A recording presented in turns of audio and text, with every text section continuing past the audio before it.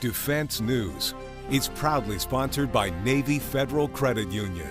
If you're a member of our nation's armed forces, the Department of Defense, or if your family is, we'd be proud to serve you too. On this episode of Defense News Weekly, we meet a drone company taking Marines to new heights and continue our conversation with the head of the UK's Royal Air Force. Plus, we learn about a harrowing Coast Guard rescue, a missile launch in France, and how funds from the border are going back to the Pentagon. And later, information warfare at sea, we learn how the Navy is upping its IW game. With the latest news and analysis from the Pentagon to the platoon, this is Defense News Weekly.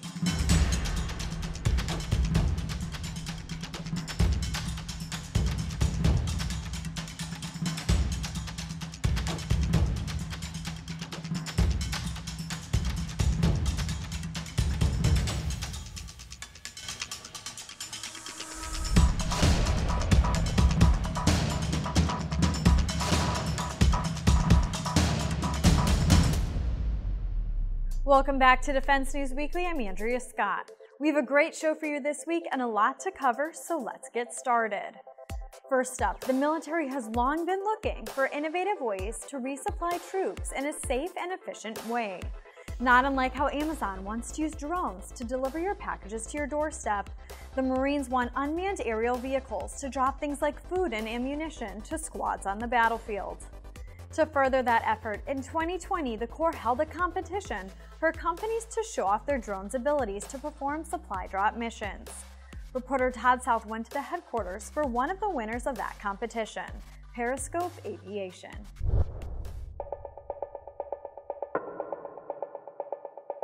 So one of the things the Marine Corps is looking at now is how to resupply disparate units across big distances. Now they have to start small in shorter ranges where the technology really exists, but they're trying to build off of that, from smaller payloads and shorter distances to bigger payloads and larger platforms. So here's a company that's doing that right now.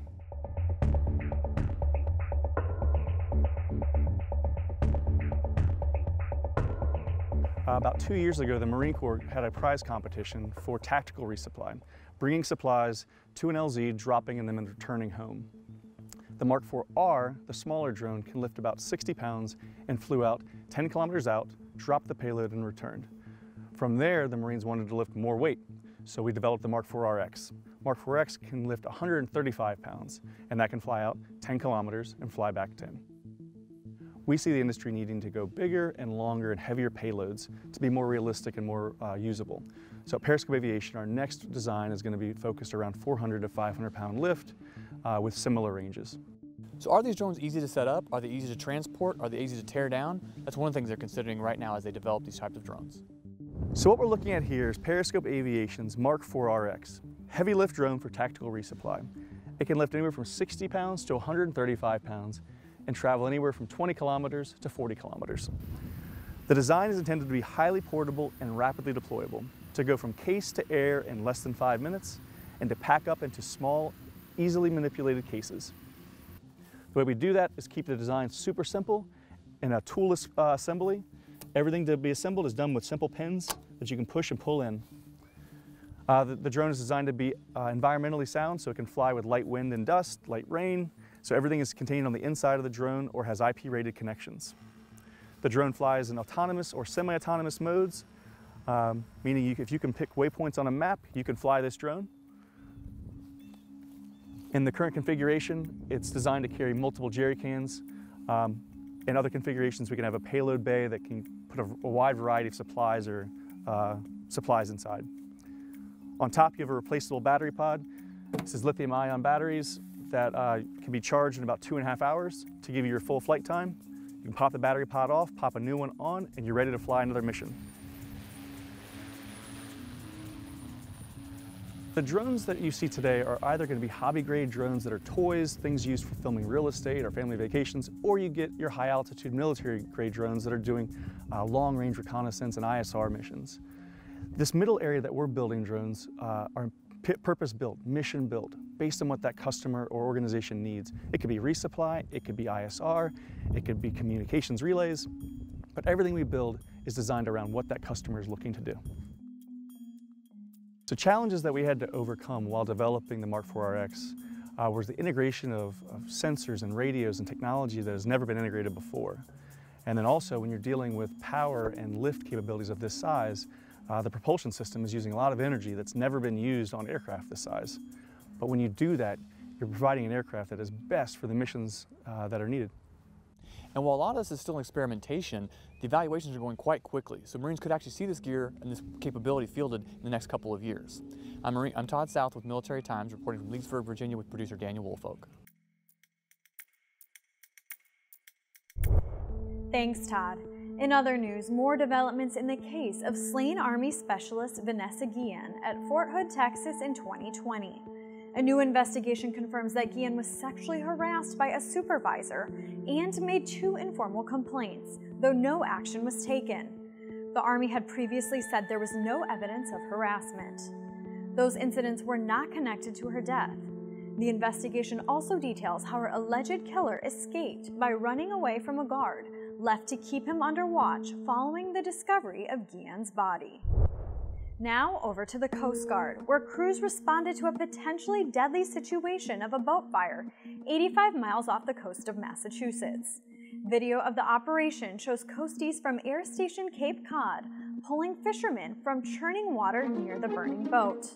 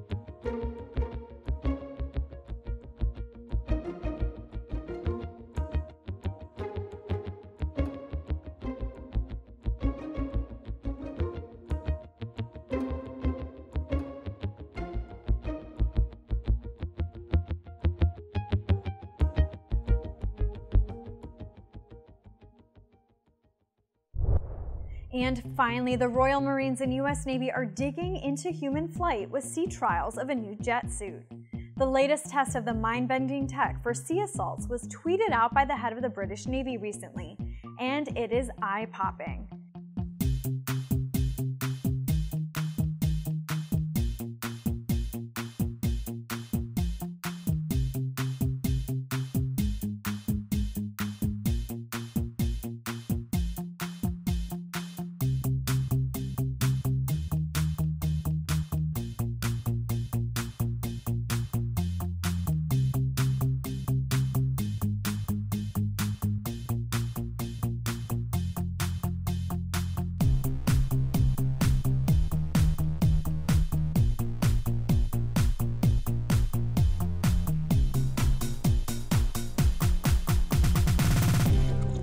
The official title of the head of the British Navy, by the way, First Sea Lord.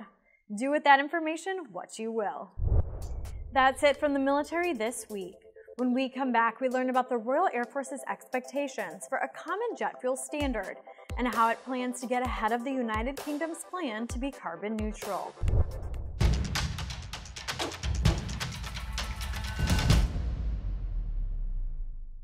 The military and defense market is constantly evolving.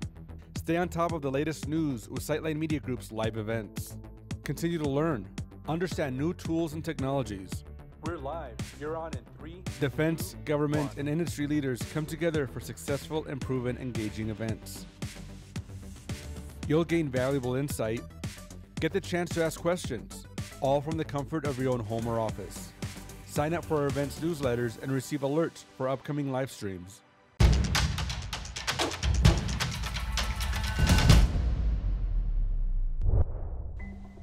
In this week's Actionable Intelligence, we continue our conversation with the United Kingdom's Royal Air Force's top officer. Defense News' Aaron Mehta spoke to Sir Mike Wigston about the common fuel standards for planes, as well as how the service expects to meet or exceed the UK's goal to become carbon neutral. You mentioned the supply chain issue, which has been an issue in the past when the US at least has experimented, the Navy in particular, experimented with alternative fuel sources. One of the big concerns we heard was this constant litany of, okay, but what if, you don't want to have it be reliable on this source of fuel that might not be available out in the field or might not be easily accessible in the field. You mentioned also your air chief working with the other air chiefs. I'm wondering if there's a way that you're at least looking at or talking to your fellow air chiefs about trying to get everyone on kind of a common, I don't want to say common fuel source, but at least get more and more buy-in to these alternative fuels to be able to make sure that the supply chain is robust across the world, given how many co-operations, joint operations are done.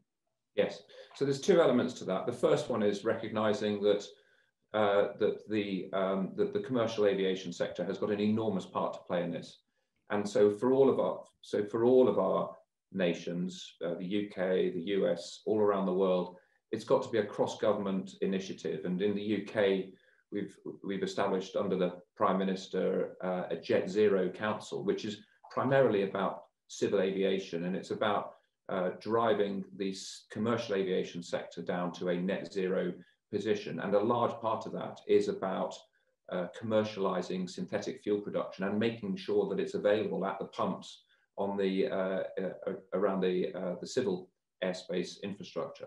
So military air forces can take advantage of that. The second thing is exactly as you say, the pulling together the air chiefs and agreeing a common ambition. And that's something that we are proposing to our fellow air chiefs over the next few months. And so that by the end of the year, I would like to hope, and I'm certainly aiming for, a common declaration amongst global air chiefs that these are the steps that we're going to take collectively, because this is the only way that I think we're going to achieve this, to get to a position where we are consuming far less hydrocarbons in fuel terms. But of course, as any expert in this, and I don't pretend to be an expert in this, but as any expert in this would say, your fuel burn, your hydrocarbon fuel burn is just the start of it. And we've got a long way to go across all sectors of our business. Do you have a target date in mind for net zero for the RAF? So the United Kingdom actually legislated that we would be net zero by 2050, and so that's by law. So there's a backstop there of 2050 for me. I've actually set the target to my team of 2040, and because that's in part because I have a hunch that that these dates might need to come forward, because as we've seen in Washington this week, as this becomes more of a pressing issue and becomes to the level of being recognized as a crisis in people's minds, then people will demand perhaps net zero even earlier. So I've set the target of 2040 for the Royal Air Force, and my team are working on that now, and that will require additional investment, and it will require me diverting investment from equipment and platforms into infrastructure and into how we operate. But I think that's a price that we're going to have to accept, that we're going to have to pay, and I see a leading role for the Royal Air Force in that. Okay. Well, Sir Mike, thank you so much for your time. We appreciate you chatting with us, and hope to see you again soon. Yeah, Aaron, it's been a great pleasure, and I've really enjoyed the conversation. Thank you very much. Thank you, sir. Thank you, Aaron. Now for defense industry headlines. The French DGA Military Procurement Agency successfully test-fired the M51.2 strategic ballistic missile on April 28 from its Biscarrosse test site on France's Atlantic coast. The missile, central to France's nuclear deterrence policy, wasn't carrying a warhead, and the test met its treaty requirements according to the Ministry for the Armed Forces. Although the M51.2 missile is already operational, it's regularly tested.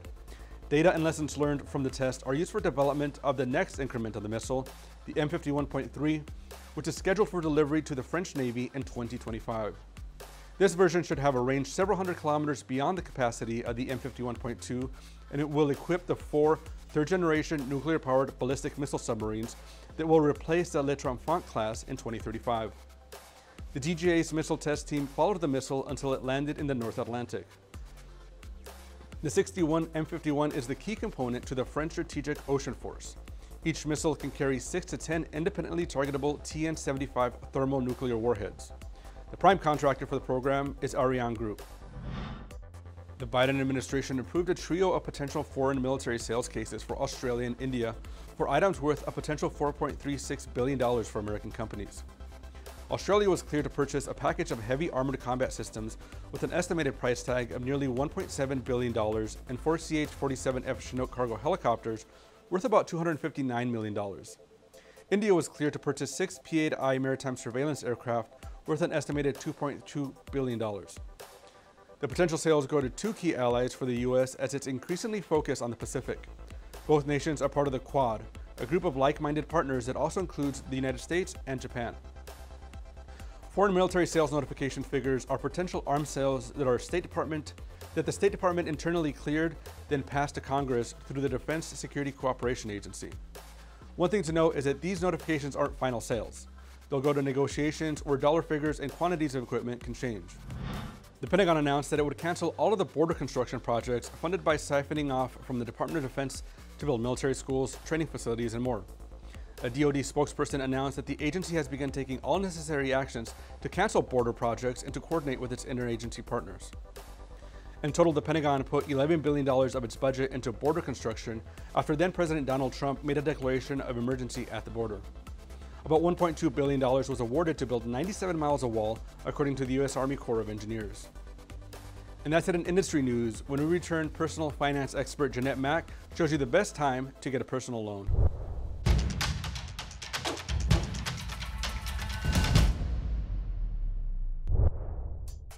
On this edition of Money Minute, Navy Federal Credit Union personal finance expert Jeanette Mack gives her latest tips on the best time to get a personal loan.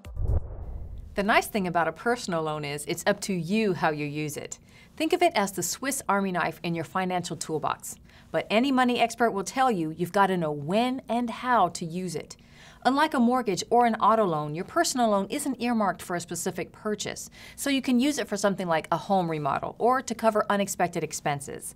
Another way people use personal loans is for debt consolidation. This can really be helpful in simplifying your finances, consolidating multiple credit card balances into one monthly payment. It saves money and maybe even your credit score. You really shouldn't use a personal loan for everyday spending. Use your budgeting skills and discretionary income for that. The same goes for vacations. A personal loan should help you with large or unexpected purchases or improving your living situation. Most banks and credit unions make it easy to apply for and get personal loans through digital banking. Check with yours to see what options are available, and remember to use your best judgment and your personal loan wisely. Thanks, Jeanette. We'll see you next week. To get more of our coverage, be sure to check out our headlines online at Army, Navy, Air Force, and Marine Corps Times.com and DefenseNews.com. To get a list of our top stories every morning in your inbox, subscribe to our Early Bird Brief. And make sure to follow us on Facebook, Twitter, and YouTube. And when we come back, more from the C4ISRNet conference, where we learn about the U.S. Navy's plan for information warfare at sea.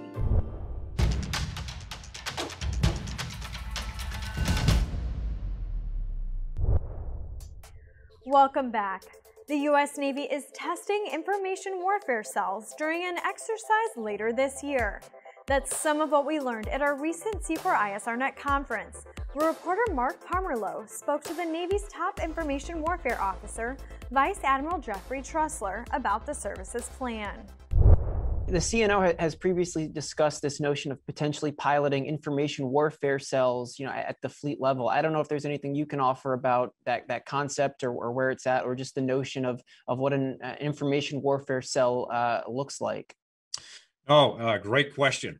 And I think that, that concept is being talked about right now because we've been so successful with our information warfare commander at sea on the strike group. Something started back in 2017 it is now solidified. Every strike group has one of our composite warfare commanders as we divide up the warfare areas in a strike group. One of them is the information warfare commander. And so we've taken somebody, instead of sort of the classic Napoleonic structure of how staffs are organized and how information and problems are dealt with and solved. So in that arena where I just talked about common operational picture, how we're going to take advantage of the electromagnetic spectrum, when we should transmit, when we shouldn't, when we should radiate radars, when we shouldn't, taking into it, seamlessly pulling in the intelligence, seamlessly pulling in the oceanographic and meteorological data to how we might use that to our advantage. So instead of taking, classic warfare officers, having them integrate among several, we've now put this IWC in place. Hey, that is your job. Integrate these disciplines and environments into the best decision space so that the commander can take advantage of, point at one unit, one cell, one commander, and take recommendations or give orders to that can affect some of those things. It's worked out very well. I talk to every strike group commander that comes through the Pentagon. I ask him specifically, how is that IWC concept working? And to a man, every man or woman, every one of them love their IWC. And love that concept. And now it's been ingrained so long, now 4 years, I think we're going to kind of lose track of how did we used to do this before. So successful out there. What about our maritime operations centers at the big, the fleet, where the fleet commanders operate, the Joint Force Military Maritime Component Commanders, those big, where the decisions are made, where the operational level of war takes place. The same concept is being discussed. Should we have an IWC construct here? A little in different environment than out with the strike group, but the concept merits some discussion. We're having that discussion right now. It will even be experimented with during the large-scale exercise that the Navy is going to conduct later this year. We're going to, one of our fleet commanders is going to test that concept out in their Maritime Operations Center. And we're going to take some feedback from that and look at it. So we think it's a powerful concept. We think it's just a continued maturation of the information age, and we need to manage that information differently, not only with the tools we want to develop, but with how we process that in the decision-making of a commander and his staff. And that's all we have time for this week. Please visit us on militarytimes.com and defensenews.com for more coverage. Thank you for joining us, and we'll see you next week.